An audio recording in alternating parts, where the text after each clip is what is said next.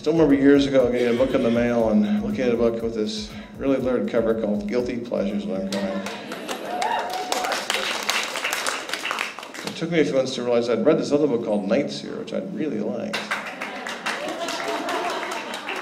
But of course, I still haven't gotten a sequel to that for all the reasons you already know. But I remember taking home Guilty Pleasures and I think spending the whole rest of my night finishing the book. And deciding that I would never walk around with shirts with French lace cuffs on. And I hated Jean-Claude anyway. But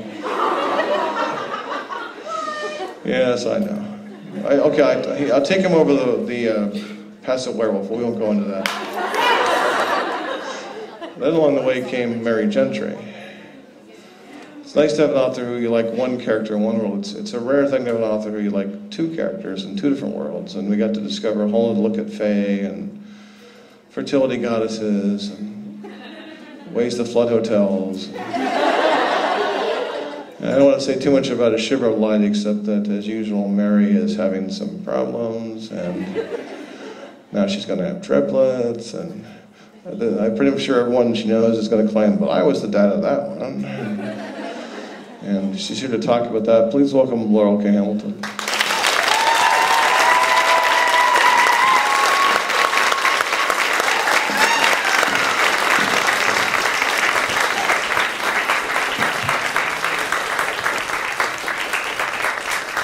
Thank you for that great introduction. Wow, nice microphone. Okay, we're being filmed, and I'm on mic, but my little jacket keeps brushing the mic, so I have to take the jacket off. I somehow didn't think you'd be too upset. And this is my PA and right-hand person. So hold while I strip off.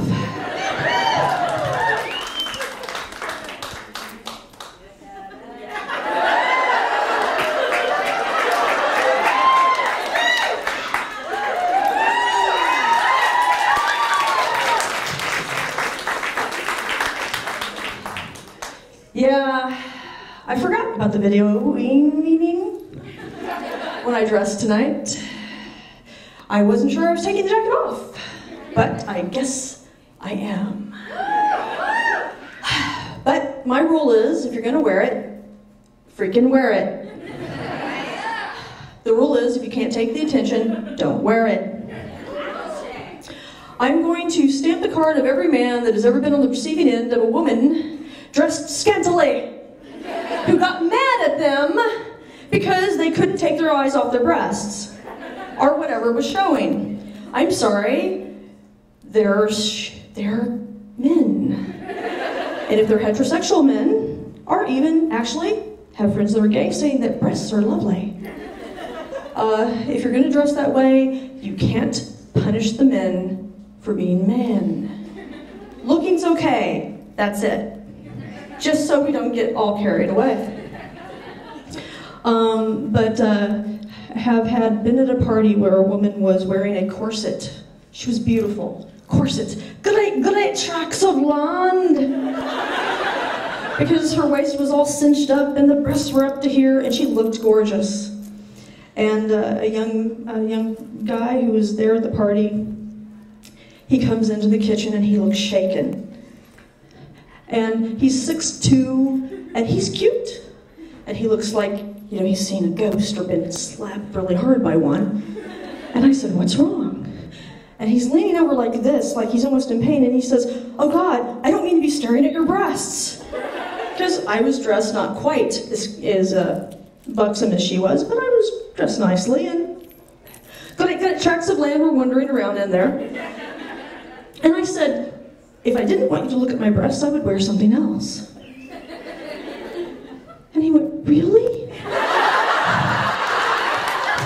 And I went, yeah, I'm okay with it. If you're talking to me, I'd like eye contact, but glancing down is fine. And he went, really? And I said, yes, really.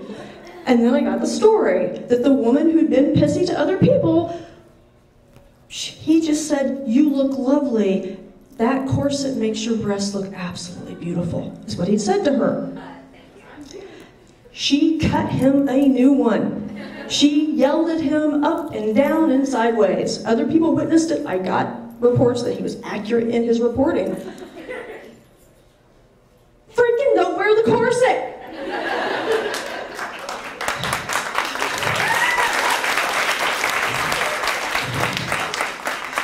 Do or do not. There is no in between on this one. So I made a friend because I was okay with it. And then, one of my favorite parts of the evening of that party was that she was then bemoaning that she was old. She was old, and she was beyond her time, and she was very whiny about it. And I said, "Oh, dear, how old are you?" She offered. I asked. She said, "Well, I just turned 30.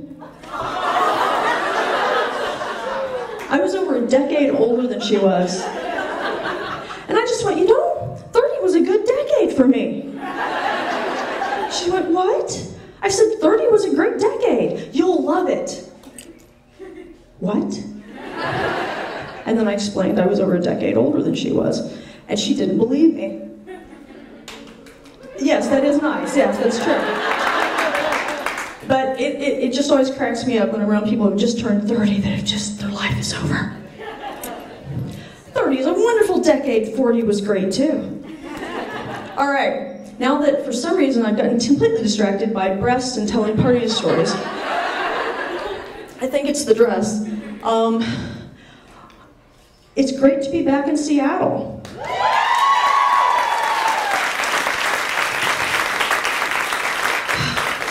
And it's been sunny today.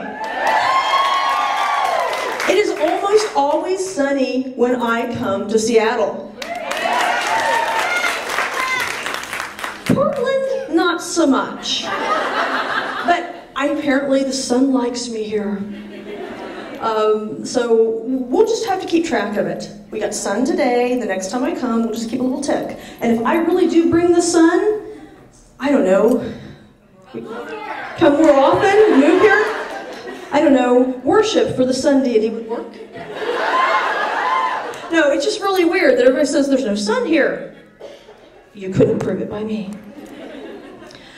All right, you finally have the new Merry book in hand.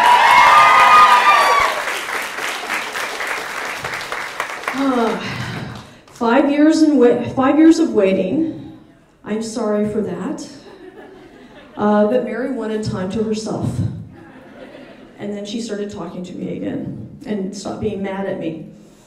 Or she just wanted to be left alone. Think about your favorite books if it was your life. Now, yes, the sex is great and the men are great if you have the time and communication skills for it all. But think about all the awful things that happen in the books that we love. If you were really in that book, wouldn't you want to flag it and go, dear whoever's in charge of this, give me a few years of break?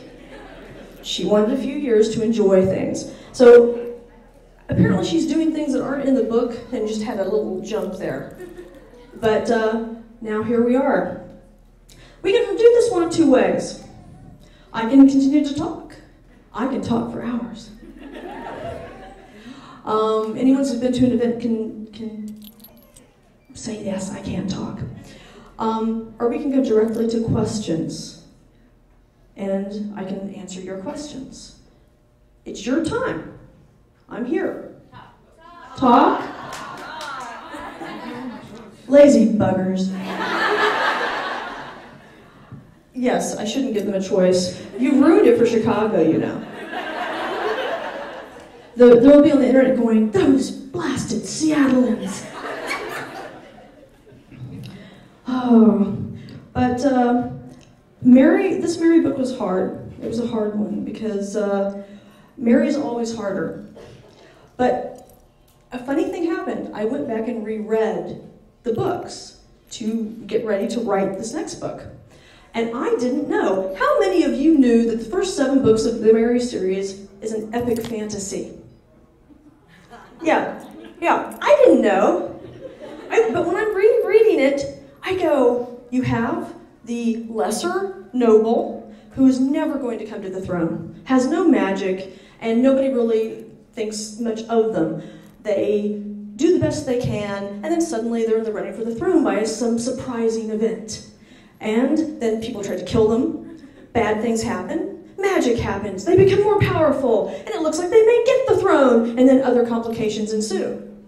And then finally you conquer the day, get whatever goal you're going for, ta-da! It's a freaking epic fantasy, except with more, it's kind of like Games of Thrones, except with more sex and less death.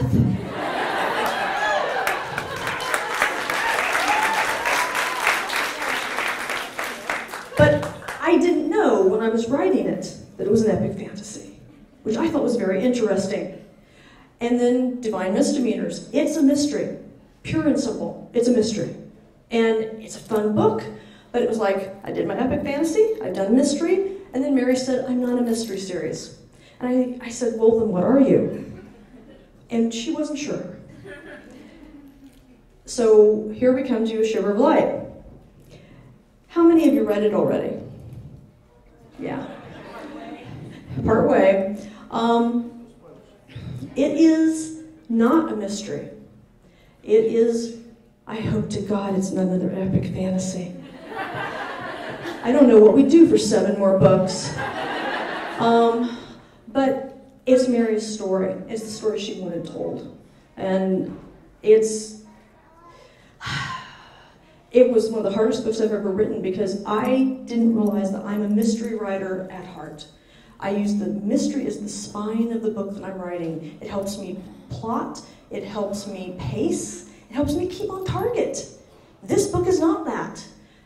That's why this book was so hard. I didn't realize I was a mystery writer at heart. Most of the books I've written are mysteries. And it was very interesting to find out, after 30-some books, that I'm a mystery writer at heart. I just happen to use magic and romance and any other genre I happen to be amused by in the mix. So a lot of you are going to ask me questions about how to be a writer. I've written over 30 books. I didn't know I was a mystery writer. I wrote 7 books of an epic fantasy and didn't know it was an epic fantasy. So it is a very mysterious thing that we do as writers. You sit in a room by yourself and you talk to your imaginary friends, and under other circumstances, if they talk back to you, you'd be medicated and put somewhere. And instead, it's somehow magically a job. And for anybody out there who thinks that that's not what I do, because I still get people thinking that I write more from real life. If I had that many gorgeous men romping through my room, how would I get anything done?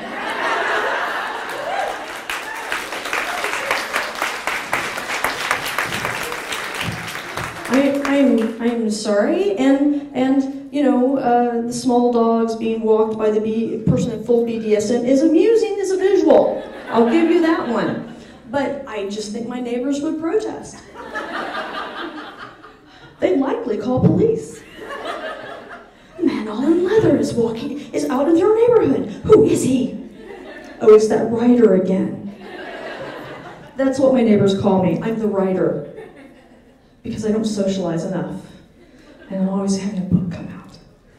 No, they're good sports about most of it. But yes, I don't take dictation. I actually sit in a room by myself most of the time. Because if you don't write books. All right, I've let you dictate that I talk longer, but now I'm going to turn the tables and make you talk to me. I want you to ask questions. A hand, very quickly. I love it.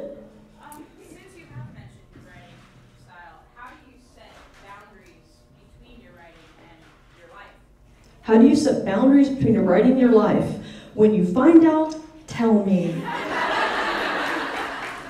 One of the hardest things I've ever done, and I still struggle for a balance, is how to be as productive as I am. And if I don't write enough, I begin to have nightmares. I mean, I'm driven to write, but I have a daughter, I have a wonderful husband, Jonathan, who is not here because he had to have knee surgery. And so he got off crutches and everything in time to be able to drive while I was gone, but he could not come out. And I'm missing him terribly. I think it's the first time I've come out in quite a while without him. But I have a husband I actually want to spend time with, a daughter that I actually like and want to spend time with. I have family and friends beyond that I want to spend time with. And I am also, my husband and I, we're also dating 2 other people. We're polyamorous. Okay? How many of you don't know what polyamorous is? Everybody does. I love Seattle. I spend so much time explaining things other places. So that's a lot of trying to socialize and see people, and trying to write. So I don't know. I'm still struggling with that. Any of you that are trying to write with babies or very small children, that was the hardest of all, because small children just don't understand that mommy's in the middle of something. And my daughter had impeccable timing. Starting the sex scene, and then suddenly at the door, knock, knock, knock, knock, knock, knock, Mommy! And she would need something, and I'm going, oh. I guess writing the sex scenes is just like real sex. Small children are interrupted. I'm sorry, nothing kills the moods like the small kids at the door going, Mommy! He set me on fire again! Yes, and that's why you have a lock on your door. One of my goals in life was never to be walked in on by our child. I have succeeded.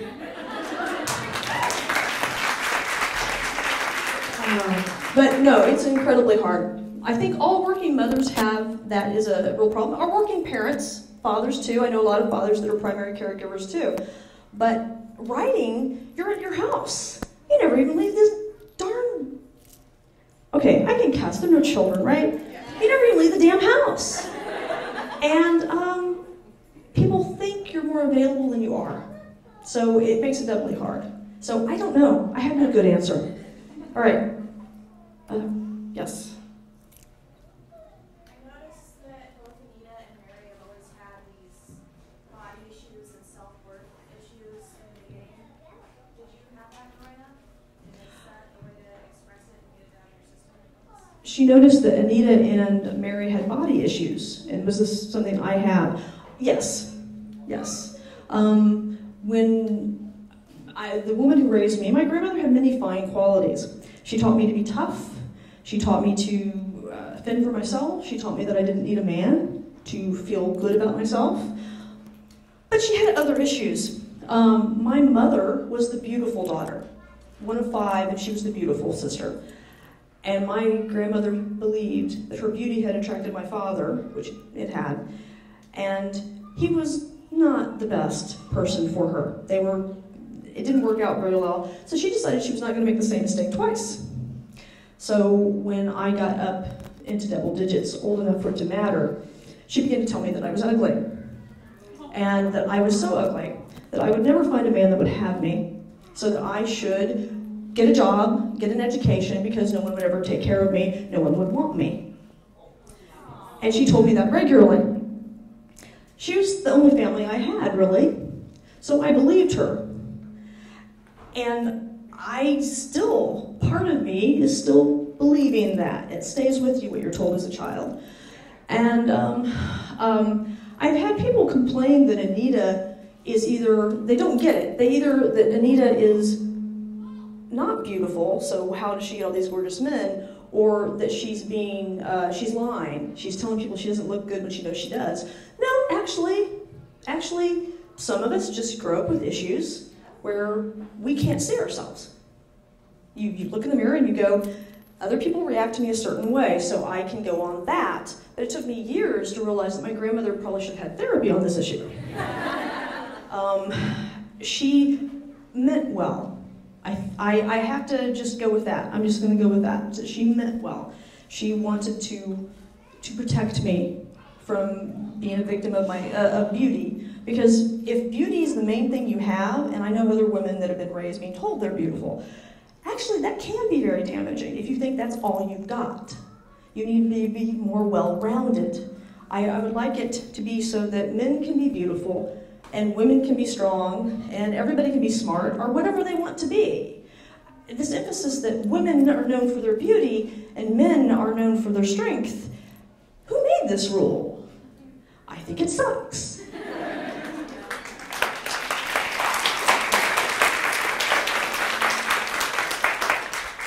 So, yes, the body issues and everything, but most women do not see themselves as totally beautiful. So I wanted my main characters. Anita, I didn't realize what I was doing because it was just how I kind of felt. With Mary, I did it on purpose because everyone has issues. And I wanted to show that everyone has issues. Even those of us who are, you know, Mary and Anita both have these beautiful men. Mary started off with beautiful men wanting to sleep with her and sweep her off her feet, but she didn't see that she was that beautiful. And I thought it was important to show that. Now, in real life, when my daughter was 18 months old, I vowed to never say another negative thing about myself in front of her, because we were on vacation, I was getting undressed and putting on something to go out for the evening, and I complained about my body in front of her. And then I watched my toddler go to the mirror and look at the exact same body part I had complained about. And I watched her eyes, and I went, no, the buck stops here. And I never said another negative thing about myself in front of my daughter.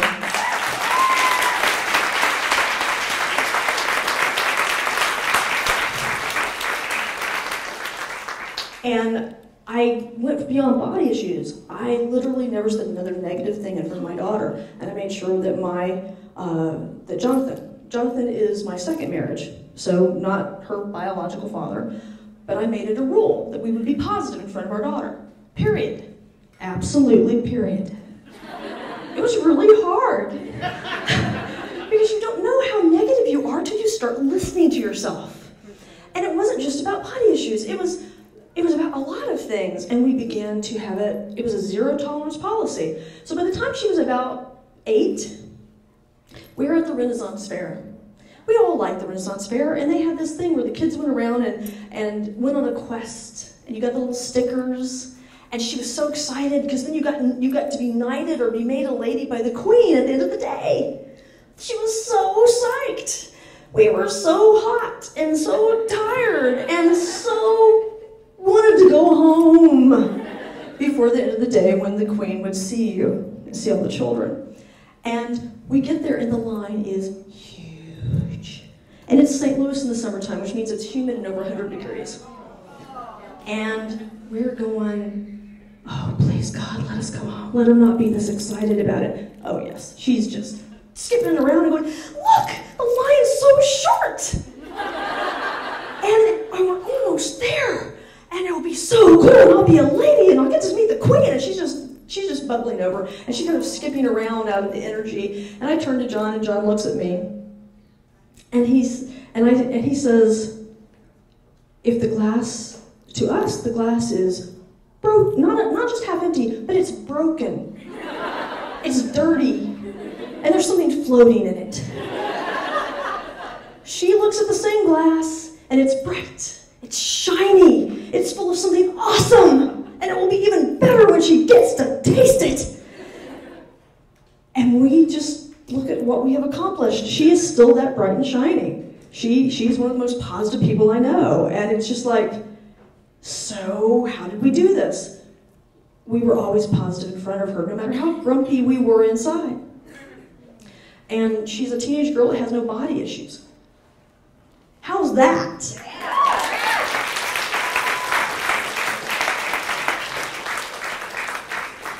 About 2 years ago, she said something, and I thought, I've dropped the ball. She says, you know, there's one thing I changed about my body, and my stomach tightened, I went, oh God, what did I miss? And she says, I wish I had your booty. And I made my face back from, you know, the cringing that I was doing. So I said, excuse me, and she says, I'll just never have, she says, I've never had an ass as nice as yours, Mom.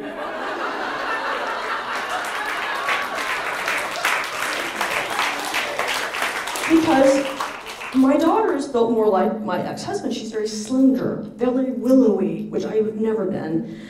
And so the one thing she doesn't have is my sister says, the Spanish hips. And she wanted them. She didn't want to be smaller, she wanted to be bigger. And I just went, yes! And since I came to this conclusion, over 18 years ago, never to be negative in front of her, studies have proven that that's where it starts. It starts with us. Ladies, it starts with us. Complaining about ourselves in front of our kids and our daughters and our nieces and everybody. Stop it. Even if you believe it, even if you think that negatively of yourself, stop doing it in front of the kids. Just stop. And every time you start to say something negative, turn it into something positive. After over a decade of doing it, Jonathan and I realized that we had become more positive people because we didn't allow ourselves to be negative in front of our daughter.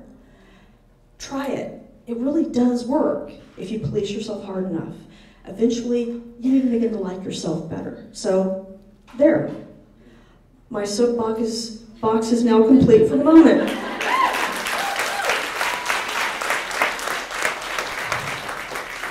All right. I know we have more questions. I've just derailed us completely. When are we going to meet Anita's family and, where her dad and her stepmother and we've been talking about it for a couple years now. Are we getting close? Can everybody hear what she just asked? Okay. She's asking when we will see Anita's family, her dad and her stepmom and everybody, because I do have a book set, and I've said this before. We would go home for Thanksgiving with Anita. When I put this idea together, I thought Richard would be going with us. That boat has sailed. So I think Mike and Nathaniel would go. I even wrote the beginning of the book. And it's a good beginning. It'll probably be the first chapter. It's not ready yet. I don't know why, but it's not. Sorry. We will eventually see that. I've got tentative notes even for seeing the other side, her mother's side of the family. But that's even further down the road. So, there. Way in the back, green shirt. Out of all the books I've written, what is my favorite? I couldn't possibly have just one. I love Obsidian Butterfly because we finally get to see Edward's Batcave. It really was. I felt very much like Batman led us into inner sanctum. That was really fun. And I'd never been to New Mexico or Albuquerque, anywhere in there. And Edward insisted he was from New Mexico.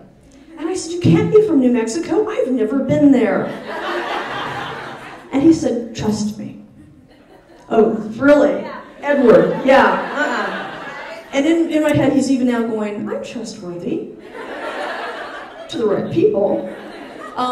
So it turned out that Nebulas, which is the Science Fiction Writers of America annual awards ceremony, was in Santa Fe that year. I get off the plane in Albuquerque, I look around those black mountains and I go, damn it, you really are from here. How a fictional character that I created could be from a place I've never seen or been, that's a riddle for a different day. I loved Blue Moon because we finally crossed the barrier with Richard after 7 books of foreplay. I loved, I don't know, I have so many books for Anita that I've loved for different reasons. I've loved watching Jean-Claude grow and become more of a person rather than a plotter. Anita's worn him down from Machiavellian beauty to being real. And in fact, I was back at the hotel working on the next book. And Jean-Claude actually Anita and Jean-Claude are talking about the fact that when Richard proposed back in book 4, Wasn't it Lunatic Cafe where he proposed and she briefly said yes? And then she panicked immediately? Everybody's caught up on Anita, right? Yes. Okay, it won't be a spoiler then, just checking.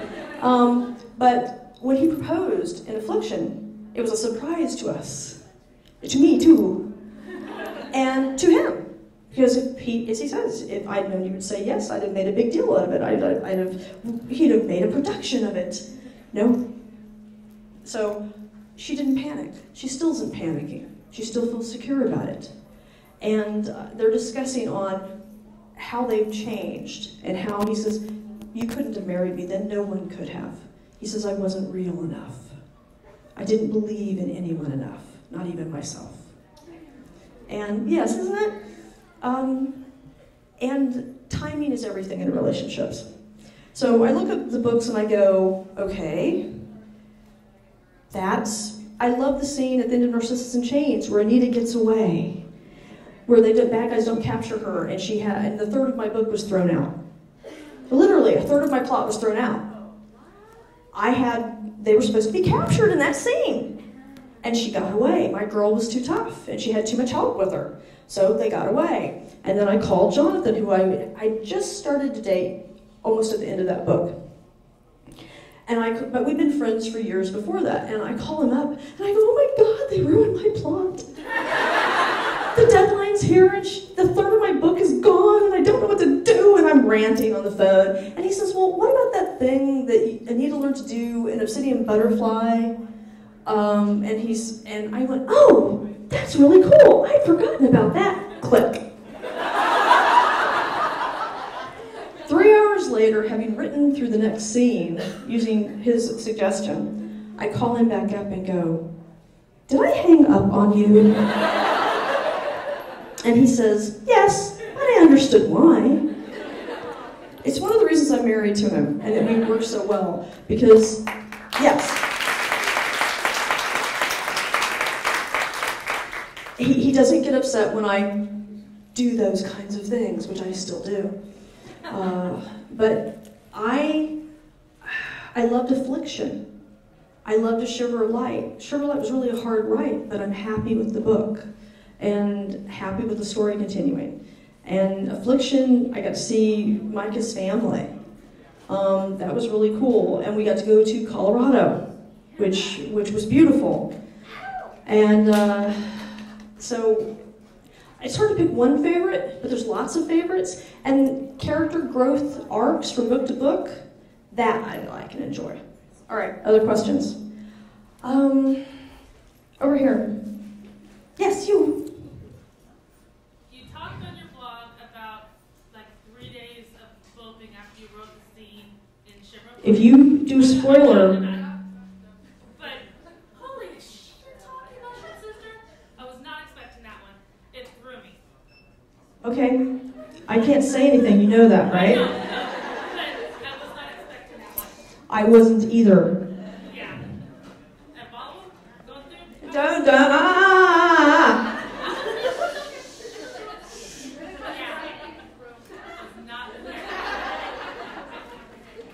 Okay. No spoilers. Seriously, guys, no spoilers. Black t-shirt. Yes. So you've gone and visited Nathaniel, a little bits here and there. Hang on. A little louder, please. As we've seen little bits of Nathaniel's character, a little bit about his past and everything. We know a lot about Jean-Claude, a lot about Micah. Are you going to possibly do a book that focuses more on the bad kitty? Yes. Nathaniel. Oh, I don't think of him as the bad kitty. She asked if I was going to do a book that focuses more on Nathaniel, and she said the bad kitty. That I'm going, who the hell's the bad kitty? He's a very good kitty. I'm sorry. Okay. Yes, Jean-Claude hasn't done that often, has he? Because he's not a bad kitty. He's the person who organizes their entire domestic life. He's a useful kitty. Yes, actually, I made notes about going. There is no statute of limitation on murder. And he saw his stepbrother beaten to death. There is no statute of limitations on it. So I've made notes that we would go back and try to find his stepfather and see if we can figure out where his brother is, where the body went, and get somebody in jail or something.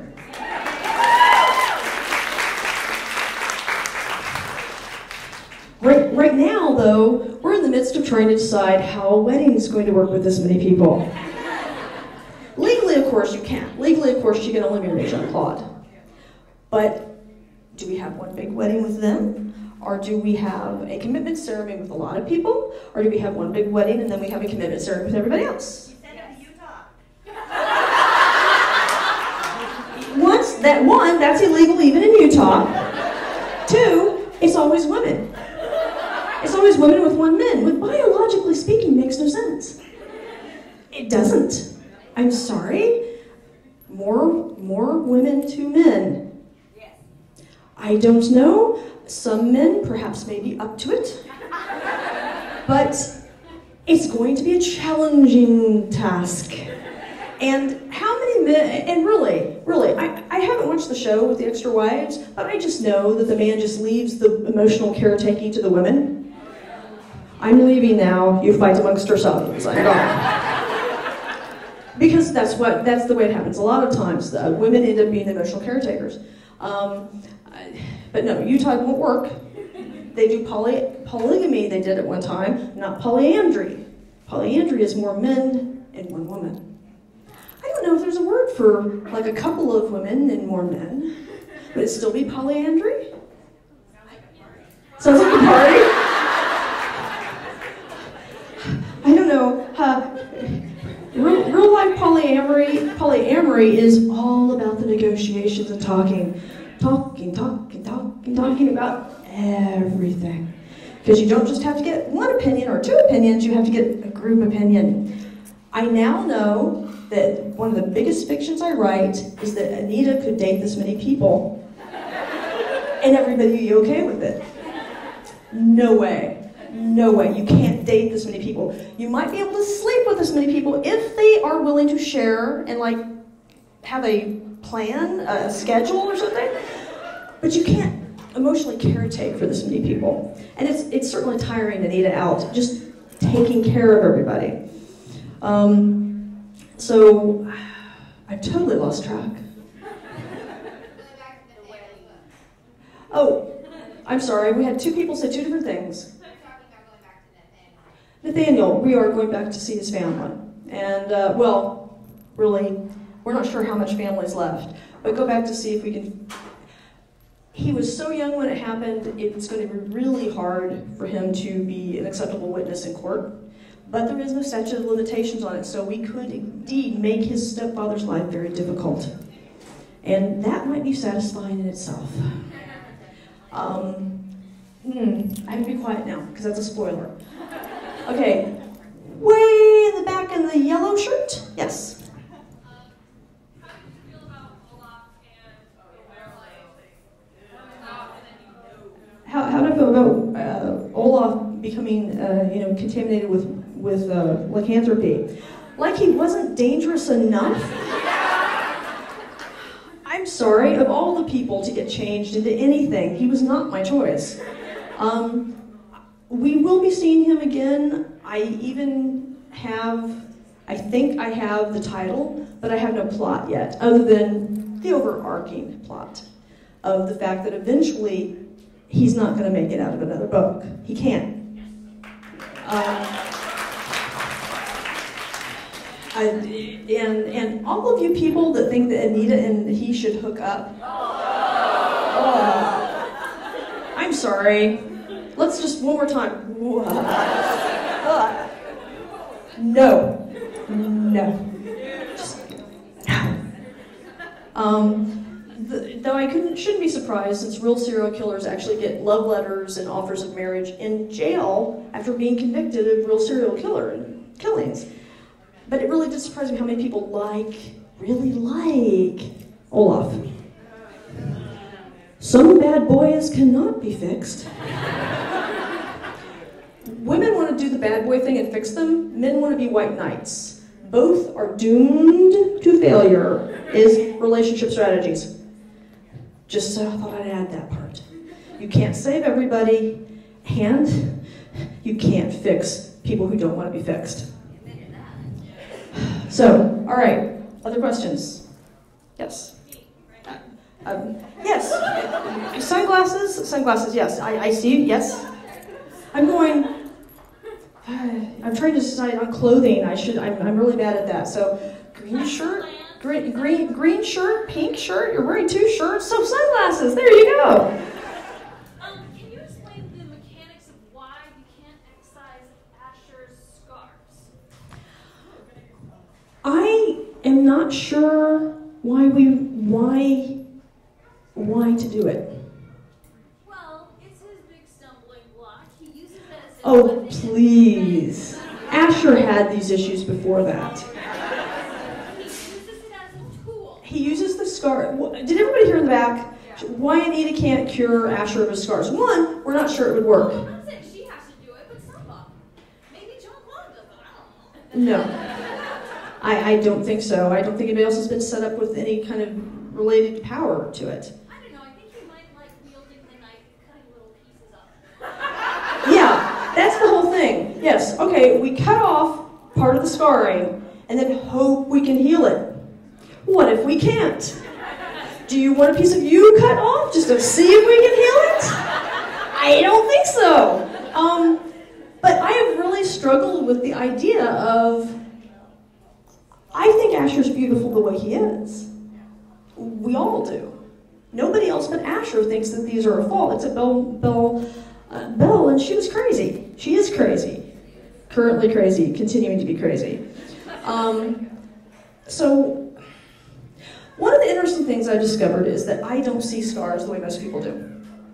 I didn't know this, but I don't. And so he's beautiful now. So if we take his scars, and if we can do that, which we might be able to, does that imply or state that he wasn't beautiful before with the scars, which is not true? I don't want to cure him and suddenly have him be flawless and make everything okay, because that won't make everything okay. Only good therapy will make everything okay.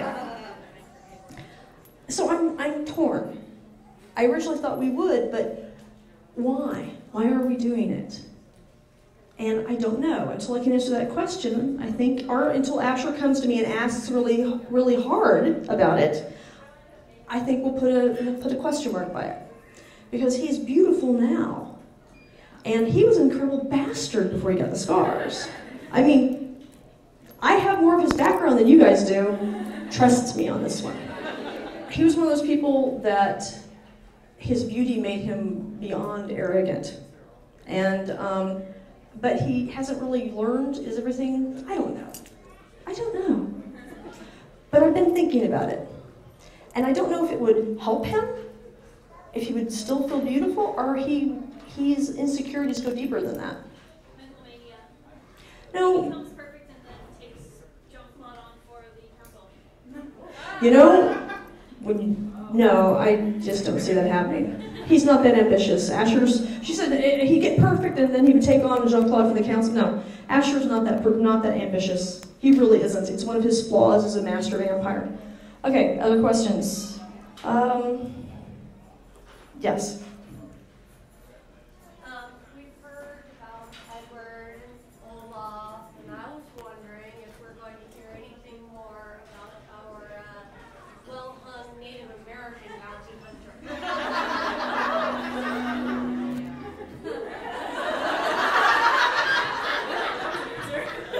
You know the interesting thing, if you describe a woman in that way, people would be upset. But you can describe a guy as the well-hung Native American guy, and everybody's fine with it. I've noticed this double standard. Bernardo, Spotted Horse. Yes, we will be seeing Bernardo again. We'll be seeing him at the wedding when Edward finally ties the knot with Donna, and we'll also be seeing him when we finally have Olaf back on stage. I don't know in between that. I really don't. And let's get real. I write first-person narration. We don't need more men. No more. No moss, I hope. what we really need is more women. Because no one woman can date this many men, and the men are stubbornly not bisexual enough, so we need more men. I think they're holding out. When I was writing Mary and got like the second or third book, Jean-Claude actually came into my head while I'm writing Mary, and he said, "You had this and did not offer me any."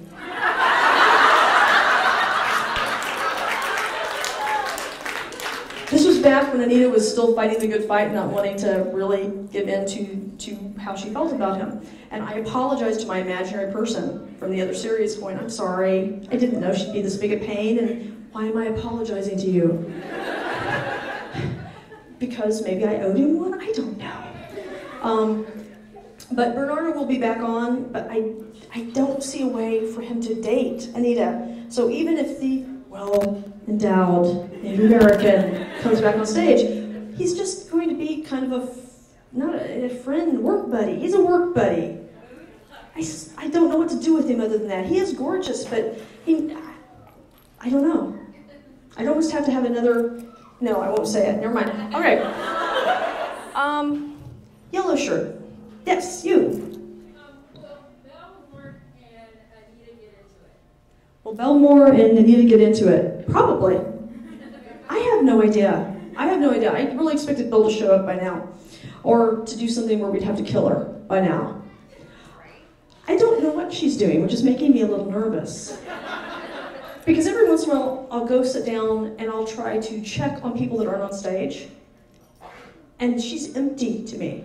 She's not on stage for me. So she's off doing something I'm not going to be happy with. I'm pretty sure of that. Eventually, we shall see her. And probably, I don't know if she's going to adapt very well to being here in America. More women, not crazy psychotic bitches.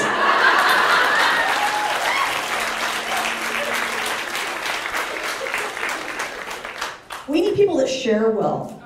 She does not. Okay, other questions? Wolf shirt. What's the toughest internal price you paid to be consistently dedicated to your writing? What's the toughest internal price I pay for being consistently dedicated to my writing? I'm not sure I know how to answer that question. Toughest internal price I pay. If I don't write enough, I have nightmares. If I write, I don't. I make a fine living at a job that most people don't make a living at, so that's pretty cool. I get to play with my imaginary friends in a way that is like I'm still 7 and playing Let's Pretend We're Dragons for a day and get paid for it. I met my husband he was at a signing as a fan. That's where we met. So, you know, I wouldn't have met my husband, who is wonderful. I've met almost everybody in my life. Not everybody, but most people through my writing, so that's been wonderful. Internal price. I'd say the things I played the biggest internal price for have nothing to do with the actual writing, but more perhaps why I write what I do. And those prices would have been paid regardless of what I did for a living. And good therapy is a wonderful thing. All right.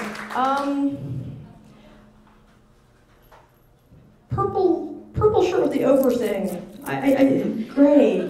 No. Oh. That's why I differentiated. You're not wearing a shawl or anything, or a jacket. With Anita now getting married, and I know she was adamant that she didn't want children, but she didn't want to get married for a long time. Now that they are talking about it, is baby making Anita will not willingly get pregnant. Let's just state that. If Nathaniel get pregnant, we'd do it. But I think a lot of women feel that way about the men in their lives. Anita, one of the things I found when I was pregnant and had my daughter as a small baby was how helpless I was. Absolutely helpless. There comes a time late in pregnancy where you can't even see your freaking feet. You can't run. You can't even get behind the wheel of a damn car if you're big enough. So Anita would be absolutely helpless with all her enemies still out there. That sounds like a bad idea. I don't know would a baby just be a hostage? If you're carrying a baby, you have the baby in the little front carrier. You can't. You can put Kevlar on yourself. You can't put Kevlar on the baby because the baby will still be shattered and killed by the impact of the bullets. I don't know how to do a baby in Anita's life. It'd be cute. Matthew's adorable. You know, we get to borrow a baby and send him back. I don't know how it would work. I would love to have her pregnant because I could say everything I believe about pregnancy through Anita. Because I hated being pregnant. Hated it. Resented it. Wanted to be pregnant, did it on purpose. I just didn't realize how, well, unpleasant it all was. And I'm not talking labor. The whole process, I mean, it's like aliens in your body. You have this little person in there that's not you. It moves, and you didn't move it. You didn't do anything, and it's moving, and it's inside you. Now, some women love that. I thought it was creepy. And there's nothing like watching, it's like a horror movie. You watch the little hand under your skin go around under your skin, and you can see it. It's a whole person in there, and it's not you. Love my daughter. And I'm very happy that I was a mother, but I am not one of those people that waxes great about it. I think it's one of the hardest things I've ever done, and the most confusing, because every time you figure them out, the little buggers get older and change. And babies, I don't like babies because they can't talk to you. They can't tell you why they hurt, why they're crying, what's wrong. They are the most frustrating type of person imaginable. It's like being in a foreign land, and they can't talk to you. But you know they mean to talk to you about something, it's important, and they can't say it. It was very frustrating. I was so happy when my daughter could talk and communicate. So I would love to have Anita pregnant if we could do like a do-over at the end of the book. Have the pregnant, have the baby, but if we do that, no, I'm not going to do the, I don't know how many of you remember, I'm not going to do the step into the shower, it was all a dream last season from Dallas. I won't do that. Nathaniel wants a baby, I've said get a puppy. If you can't handle the puppy, no baby. That seems fair. All right, other questions? Gentlemen in the, yes. I was attending your Book Talk Nation talk and really enjoyed you talking about the 600-ish pages worth of exploring a new book in the new universe. Can you talk about that part of your writing? He's talking about the Book Talk Nation talk I gave, and I talked about how I world build. And I kill more pages for world building than any other writer I know. Most writers, I have to do hundreds and hundreds of pages of world building before I find my voice. I knew I did this. I knew I did this with Anita. I didn't remember how many pages I wrote until I went through every file box in my office after I wrote Shiver of Light. And I found old versions of Anita. Before her last name was Blake, I found Larry Kirkland was in the first book. I found no Jean-Claude in the first book. I found that there were no vampires, that I knew. There was only zombies. I found that Anita's voice was not solid. Hundreds of pages of wasted. But it wasn't wasted, not for me. Because that's how I found Anita's voice. That's how she stepped on the stage for me. But when I sat down to write Merry, I thought I could skip it. I'd written a lot of books by then. I knew how to do this. So I just jumped into the book. I wrote over 700 pages. My new editor took it, loved it, and I hated it. And I took it back. I've never done that before or since. I took it back and I said, no, it's not ready. Don't edit it yet. And then I gutted it. I cut, it was 700 pages, I think, and I cut at least 70% of it and destroyed it.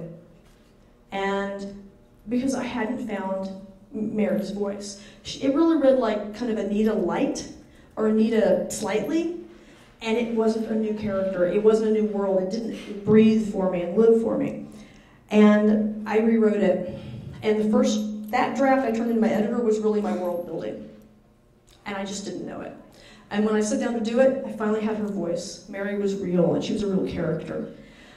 So I now know I'm world building on other worlds now, new world building, and I now have I don't know, a couple hundred pages probably of a new world. And I suddenly, just the other day, sat down and realized I had the beginnings of a story in that world for the first time. And I had my main character for the first time. And it's something totally different from me. I have another world where I thought I had the beginnings of a book, and I realized that I didn't do the world building yet. So I have to do that. Then I'll go back, and I think that is the beginning of the first book, but I haven't done my world building. I have to kill a lot of trees first. I actually am trying to edit on screen and save the trees now, but I still have to do hundreds of pages yet. And one of them is going to have a male main character for me, which I've never done.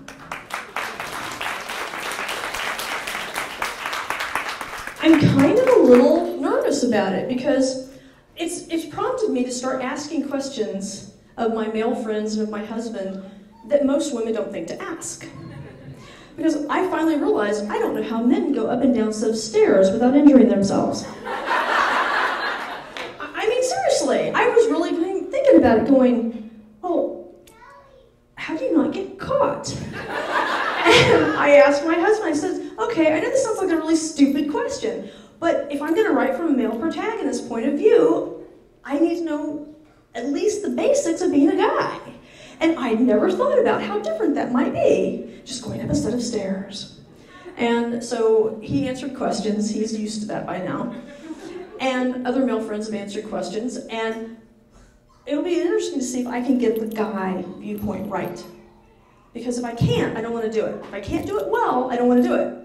And so I've now been indoctrinated into some of the inner workings of guydom. And one of the interesting things is, you know how when you ask the guy in your life, what are you thinking? And he goes, nothing. And you go, no, really, what were you thinking? And he goes, nothing. And then so many women get mad at them, and then the guy has to make something up, because guess what? He was thinking nothing. Guys have the ability to have this zen quiet in their head. They're thinking nothing. It's a flat line. Like white noise. Women, on the other hand, are always thinking a bajillion, trillion, million things at once. I have learned through knowing this, I have been practicing the guy zen of thinking nothing. It is damn relaxing. And a couple of days, because I started talking to John about it, makes him think too hard about it. And he had a day where he was thinking like a girl, and all these different things were in. By the end of the day, he said, no wonder women are mean!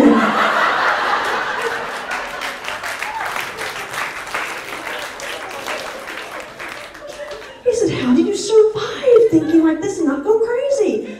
I said, I am practicing the way of guy zen, so I don't go crazy.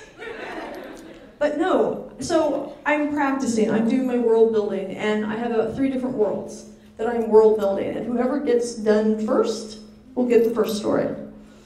And it's very interesting understanding I must do this first.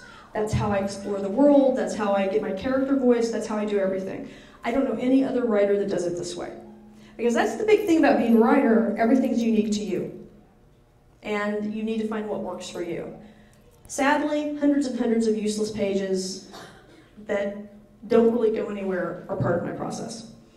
As a working writer, it feels wasteful. And I have to be careful because people at this point would probably publish my notes at this point. And I don't want to do that. Tolkien wanted them to burn the Silmarillion. He wanted to destroy it, not published. That's my understanding. I would haunt them. If I tell people to burn something and not publish it, and they publish it, I'll come back. You know, I'll just be sitting there going, really? And I think my friends believe me. Okay, other questions?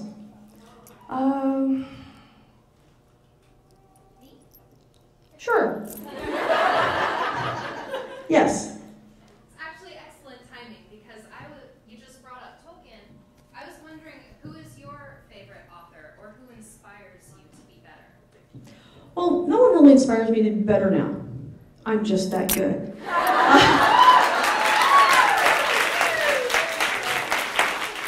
But before I understood my own voice and had my own voice, one of my earliest influences was Louisa May Alcott, because she was the first woman writer I knew that made a living at it.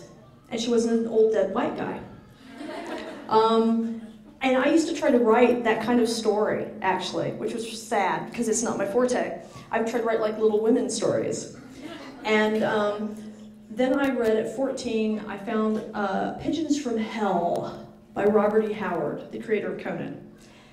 I'd never read fantasy or horror, dark fantasy or heroic fantasy, or I'd never read any of it. And this was a revelation to me.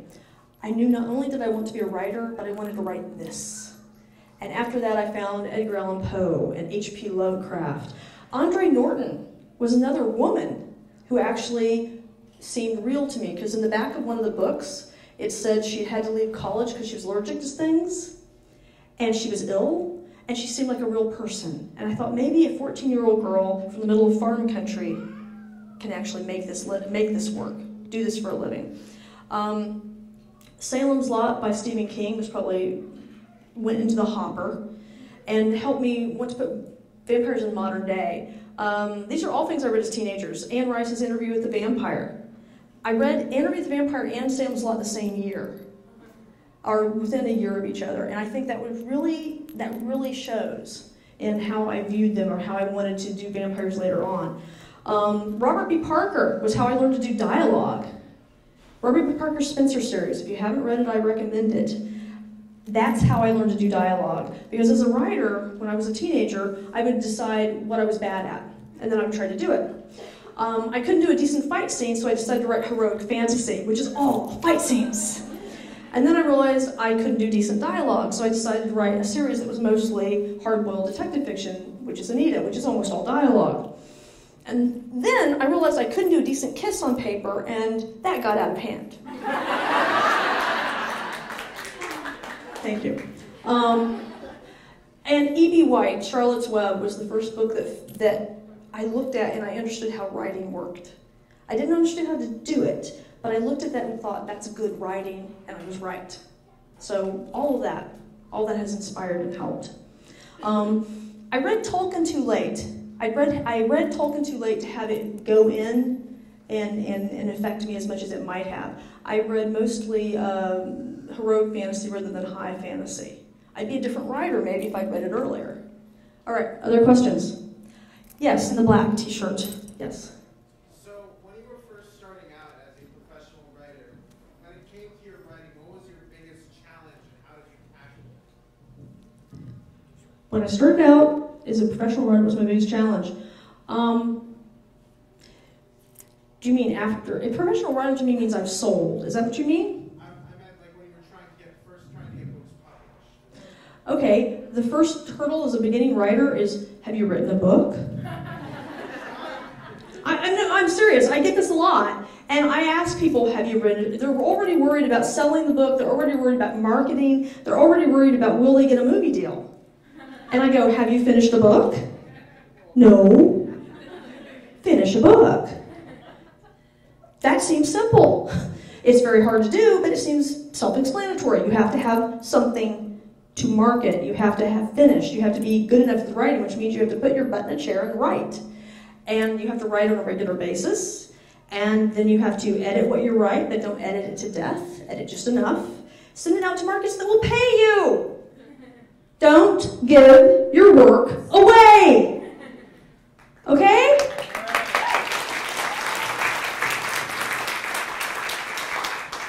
Plumbers don't come and ask if they can work on your plumbing for free. A doctor doesn't come up to you on the street and go, I'd really like to take your tonsils out.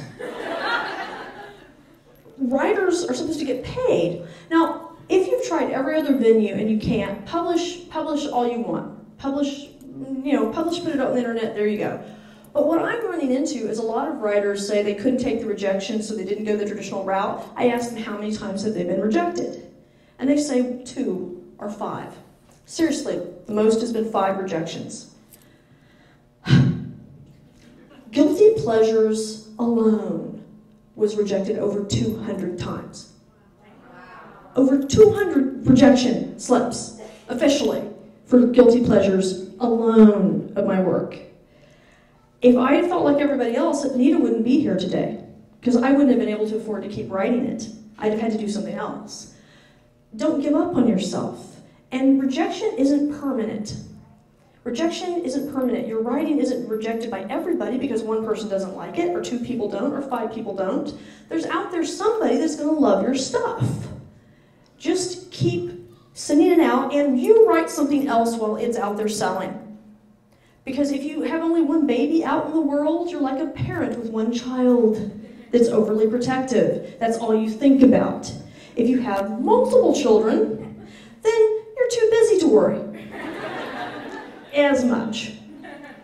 So write, and actually try to make a living.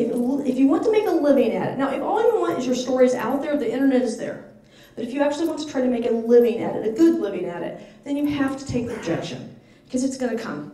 This is a sad business. If you can't take rejection, you have to do something else, because this is a harsh business. It's better than acting. You get rejected in person there. I mean, any of the arts is hard. Being in a band is hard. Being in front of an audience is hard. Comics go up on stage every night and face an audience that can hate them and reject them in person. At least you're distanced by the writing, and they just reject your writing, not looking in your eyes. Though, I did have an editor call me on Thanksgiving once, and it was the first time I cooked for my in-laws. This is back in the day with my first marriage. And I had the big turkey going, I got the editor calling for the anthology I had sent in, and I thought, he would not call on Thanksgiving to reject me, so I'm going to get my first story acceptance with my in-laws here. This rocks! He rejected me over the phone. And I remember looking at the phone going, you called on Thanksgiving for this. Sadist much? And then he went on to explain that he loved my story, loved it, and wanted it in his anthology, but it didn't work with the theme because my zombies had a reason to rise from the grave, and this was only about zombies that didn't. And I said, excuse me? It's a zombie anthology. Yes, but it has to be like Night of the Living Dead, so you don't know why the zombies rose. I said, okay. He says, I'll send you my other anthology, you read it over, make the changes I want, and I'll buy it. He sent the story, the anthology, I looked it over, and it was a grotesquerie anthology. Do you know what I mean by grotesqueries? Just icky. I read 2 of the stories that made me just go, I now feel I need a shower, and not in a good way. I decided I wasn't going to make the changes he wanted. That was the Anita story, Those Who Seek Forgiveness, which would finally see print in my own anthology, Strange Candy. I got the best rejection slips on that story. Editors loved it, but didn't want to publish it. I actually had one magazine that rejected it because I wasn't a big enough name. And I wouldn't make them enough money with my name on the cover. And I am petty. So when I got to be a big enough name and they invited me to send a story to the same publication, I refused.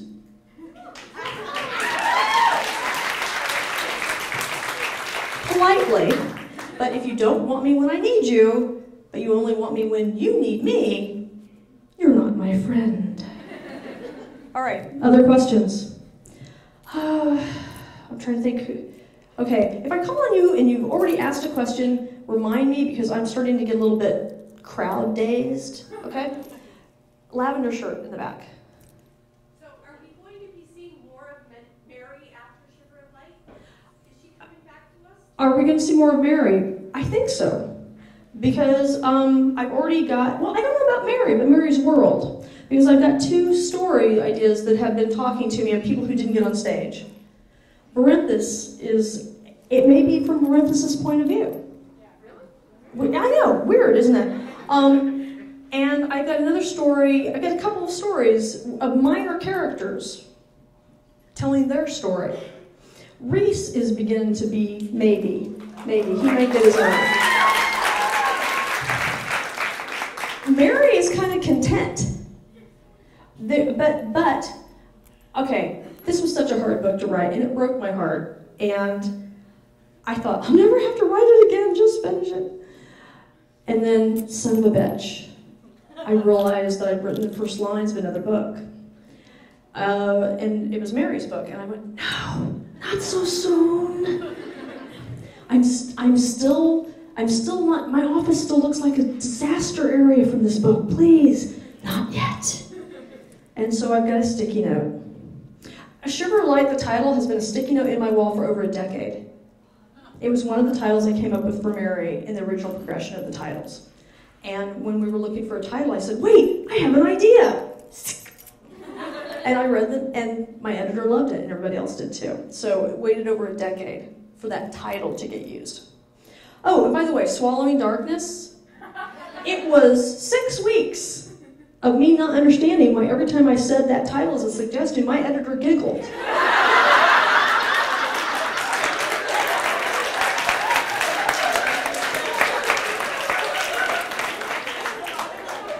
I swear to you, my hand to God and Goddess, I swear to you, I didn't understand that this was a double entendre. I just thought it was a cool title. And I didn't get it. It took 6 weeks of my editor giggling like a 7th grader for her to finally tell me why she was giggling and me go, oh, yeah. Because she didn't want to use the title because she thought it was too dirty. And I went, but why? It's a pretty title. So, yeah, and she finally explained to me why. She thought I was making a joke, and I wasn't. I was totally sincere. And so I still think it's a pretty title, and it doesn't have to be a double entendre unless you think it is. And most people thought it was. But yes, we've been friends for, a couple of decades, so yes, he understands that I'm perfectly capable of coming up with a great double entendre and not getting it at all. It's one of the things that my friends value about me, that I never get jaded. It's always a surprise. I'm cynical, but not jaded. All right, other questions? Yes? So speaking of swallowing darkness, do you have a favorite, darkness or frost? I don't have a favorite between darkness and frost. If I had a favorite, we'd have chosen. I'm sorry. I'm polyamorous. If I could pick, I would. But if I don't have to, why should I? All right. Red hair. How do your characters come to you? How do they become who they are, I guess? How do my characters come to me, or how do I kind of said how I make them I find their voice by writing hundreds of wasted pages that aren't wasted. But how do my characters come to me? Characters come in different ways. Jean-Claude wasn't coming on stage because I wanted him to be Spanish. Because at the time, I spoke Spanish. Do not speak Spanish to me now. It has been over 20 years. My Spanish is really bad. My sister is very disappointed in me. I spoke Spanish. I could read Spanish. I had a good accent in Spanish. And he wanted to be French. And I thought, that's such a cliche. And he says, well, no, not really. It's just Anne Rice that is French. And, I started thinking about it. And it really was Anne Rice that pretty much put forward that most of the vampires are French. It was really that kind of solidified it. You just assume everyone's French after that. And Sheridan Le Fanu did Carmilla, which was one of the earliest vampire stories, and very influential on me when I was beginning to think about it, more so than Dracula, actually. So he insisted he was French. And I said, but I don't speak French, and I don't read French, and I don't know anything about French grammar. And he says, I'm French. And once I let him be French, he stepped on stage in his clothes. And he was Jean-Claude. And he was French. And let me just apologize to French-speaking people everywhere for the early French in my books. Because the friend who was helping me said she had more knowledge of French than she actually did. And since I had none, There's a one sentence that makes me cringe in the first book, I believe, either Guilty Pleasures or Laughing Corpse. I just sit there and go. And every time it gets translated or retranslated, my French publisher calls or the translator calls and goes, "What does this even mean?" And I'm going, I no longer remember what I was even aiming at. And went to Paris. French publisher brought me in. Jonathan came with me. We're in Paris. It's romantic. It's wonderful. No one parties down like the French publishers. No one wines and dines you like the French. They had wine and all the things. Great wine. Too bad I don't drink that much. But at one of the last parties, my French translator, who'd been very wonderful to me the whole time, I said, "I'll learn to speak French before I come back next time." And she says, "You can try, but you will fail." And I went, "Oh." And she says, "Your accent is terrible."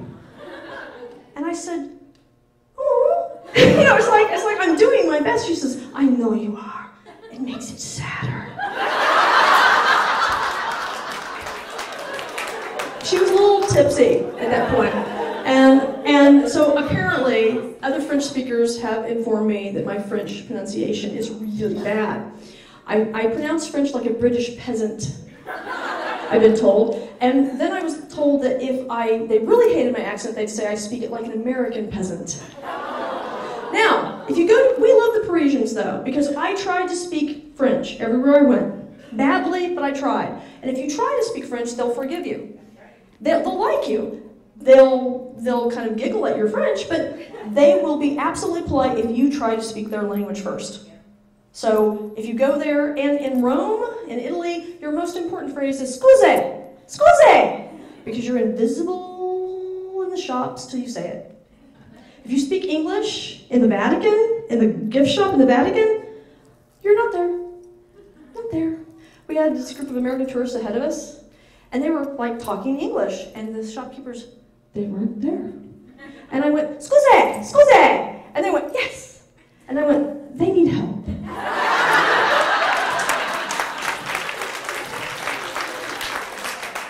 And then they helped them, and then I explained to them a few phrases that would help them survive. No one tries to speak their native language across the world as hard as Americans do. It's embarrassing. We don't even try. Other countries may dress worse. Come on. Crocs? Really? I saw people wearing Crocs in freaking Paris. It just made me go, Crocs are heinous anyway. They're comfortable, but do you know though, doctors said that when the Crocs were at their biggest, they had more foot and ankle injuries than they'd ever seen. So they were comfortable, but they weren't supportive. And I'm just going, I am embarrassed for my countrymen because you're wearing Crocs in Paris. Paris! Paris! They were dressing better than us before our country existed. Hold up your end! Better than this. Tennis shoes, I'm okay with that. Trainers, I'm okay with that. Combat boots, I don't care. Not Crocs. Anyway. All right, other questions? Yes, okay, you're both wearing black. Blue skirt. Okay. Edward's stepson, soon to be stepson Peter. So I know that in the Anita Blake books, like it's been brought up how he's developing, and he seems like he's going to be like another Edward. Is he going to be like that? Is he going to be worse?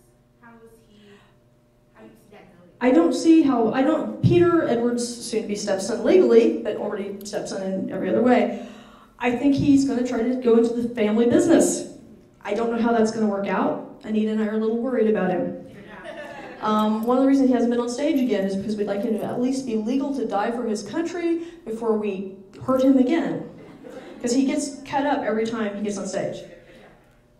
I'm really worried about him. I'm really worried about what's going to happen. But I do know that the next time we see him will be the wedding. And that will be more fun. Because he's going to be the best man. She's standing up with Edward, but I don't know if he's the best man. I think Edward's going to make Peter the best man, and then Nita's going to be like groomsperson. So we are going to get to see the wedding, and then Peter will be on stage.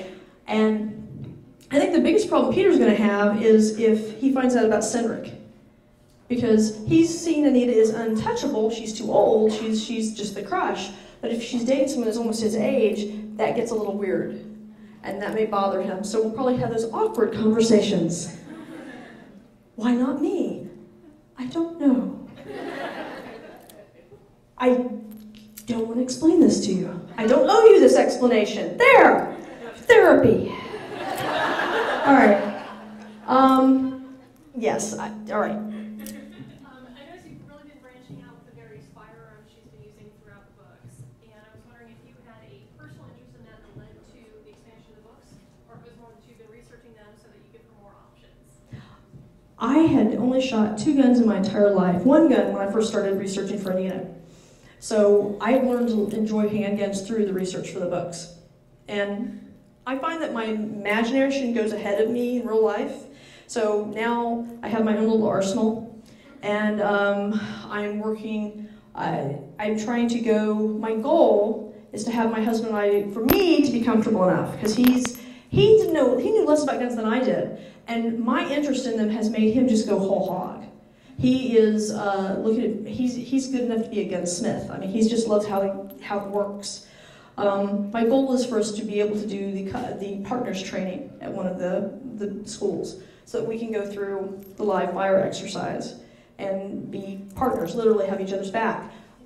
I have to be comfortable before we get to do that. That's going to be a while, but that's my goal. But no, most of the things, Anita, I researched the BDSM for Anita for the books before I knew I had an interest in it. I researched guns first. I researched Wiccan and faith for Mary before I became Wiccan. So my imagination is always ahead of me. Sometimes that frightens me now that I know I do that, because I'm going, I don't want some of this in my life. And then others of it, I wonder how it will manifest for real. All right, other questions? I'm trying to see if I'm seeing everybody. Ah, yes. Have you been approached by anybody to make an Anita Blake series as far as TV? I have been approached once upon a time, a few years back, for a series. Actually, Charlene Harris and I, who are friends, we signed about the same time. But her series went ahead and got made, mine did not, because Hollywood, as Neil Gaiman said so eloquently, makes many more contracts than it makes movies. So I've been approached, we did the deal, we were even beginning to look at casting when it just fell apart for various reasons. I don't know if we'll do it or not, to be honest. Certainly now we could probably do the content. When we were first being approached, a lot of the barriers hadn't been crossed. Now, thanks to HBO and Skinamax,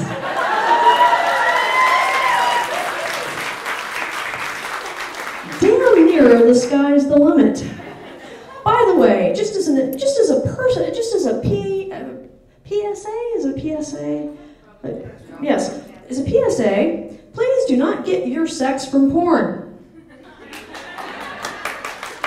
Because if you look at interviews with actresses and actors who actually do porn, and then you interview them about their real sex lives, which, I'm always looking for other people's misspent youth so I don't have to.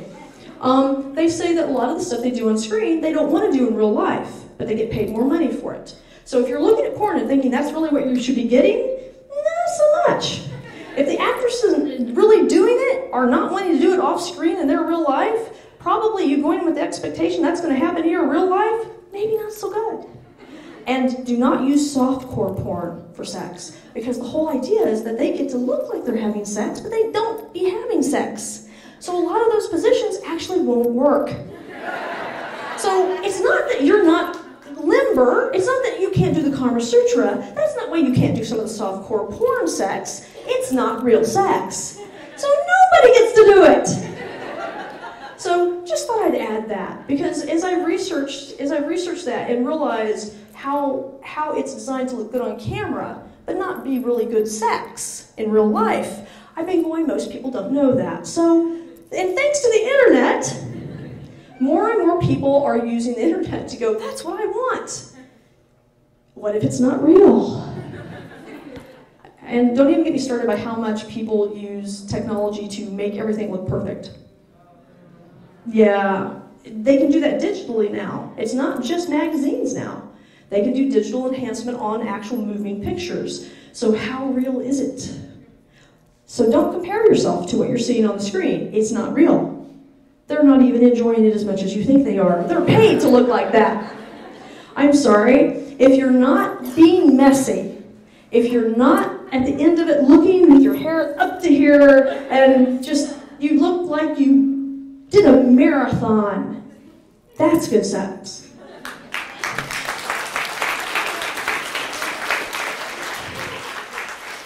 Sex is like working out at the gym. If you still look pretty at the end of it, you're doing it wrong. All right, other questions? I think you asked a question. Did I? Okay. Okay, yes. I won't make you arm wrestle. It occurred to me. But straight, she can go. Okay, yes.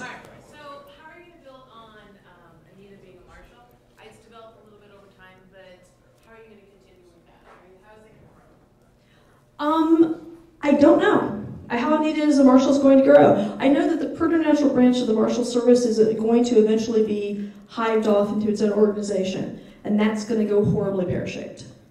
Anita said on stage that it's really, they're assassins with badges, which is not at all what the Marshal Service is. One of the reasons I did the Marshal Service is it's the easiest, in some ways, it's the most welcoming to you if you want to get into the branch. And the Marshal Service actually had the first women, had some of the first women going back in their service, which I thought was really cool and impressive. And so if you're already an officer, already a police officer for so many years, then you can get into the Marshal Service depending on other things. But the preternatural branch, this was the easiest for them to attach it to an actual unit, an actual badge. They crossed all sorts of lines to make the preternatural branch. It is not a good idea to give this much power to people who can kill you and hunt you down and kill you. It's not. And it's going to go horribly pear-shaped. We'll be seeing that. So not so much growing as a marshal, so much as watching the marshal branch of the preternatural service change. I do have a book idea with Anita just going off and being a marshal, being the only marshal in the area. Because if you're a U.S. Marshal, and another U.S. Marshal in the area calls for aid, and you're the closest person, you need to go do that. I just like the idea of her doing a non-preternatural crime.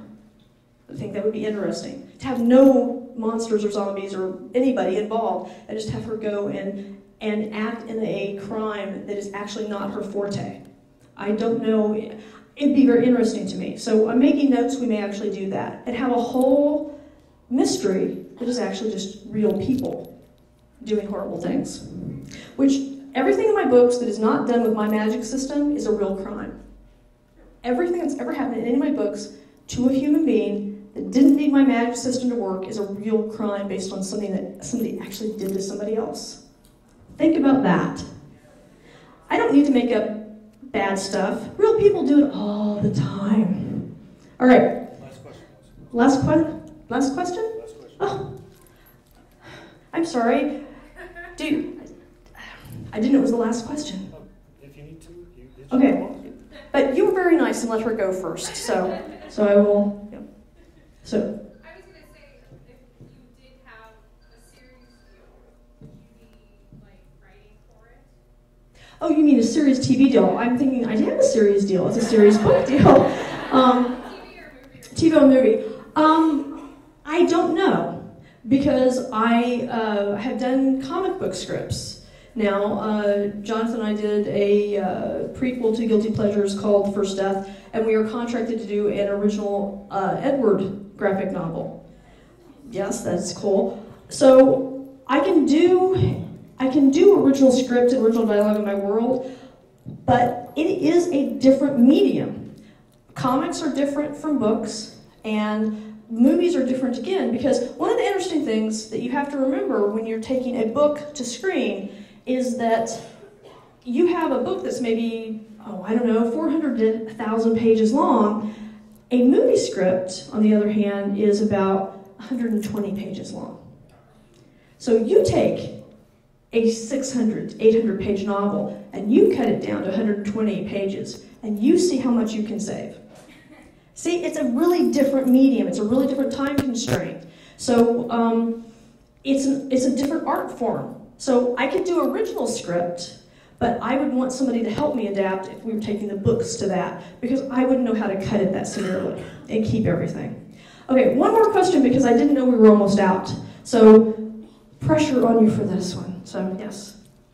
Have you thought about using more reptiles, lycanthropes? More reptile lycanthropes? I have, actually. But the snakes get big enough anyway. And there aren't as many reptilian lycanthropes across the world as there are mammalian. And I don't know why. Because they eat you. And almost all lycanthropes are predators that can eat you. I don't know. I'm having trouble finding enough legends to back it up for were snakes. There are wizards that changed into snakes. There are deities that changed into snakes. There are deities that controlled snakes. And crocodilians, everything. But actual people that changed into them rather than use their forms for things is a different thing, and it's not the same. So I'm having trouble finding mythology to back it up. There are reptilian creatures that people changed into, but they aren't reptiles if you read the details. Does that make sense? Okay. Yes, I'm overthinking it, but that's what I do.